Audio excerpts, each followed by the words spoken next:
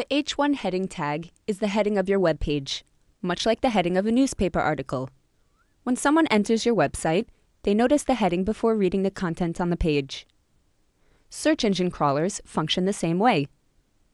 When a search engine crawls a web page, its first action is to attempt to understand what the page is about, and it does this by reading the heading tag first. To create an H1 tag in Wix, go to Add, Text, Title. Choose the title option. Now add your heading to the top of your homepage. You will want to make sure the font size is larger than 30.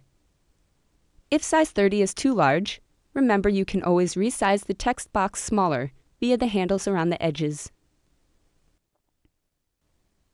When writing your header, you will want to use the same keyword in your site title.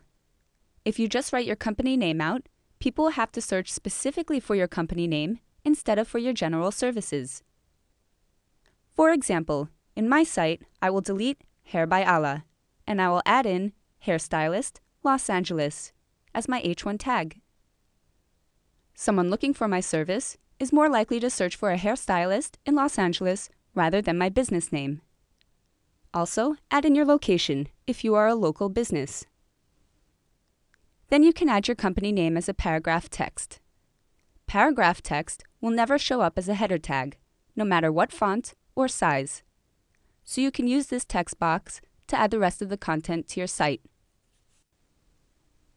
When users see your site, they should easily be able to understand what your web page is about, and it should entice them to read more.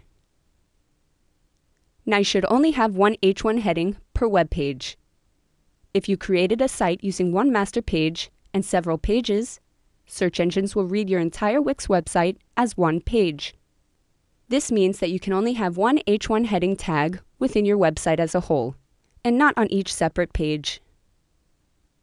If you are using multiple master pages in your site, search engines will read each of your master pages separately. This means you can place one H1 heading tag on each of your master pages. But still remember, the most important H1 heading tag is on your home page. Now, go ahead and give it a try on your own. And don't forget to save.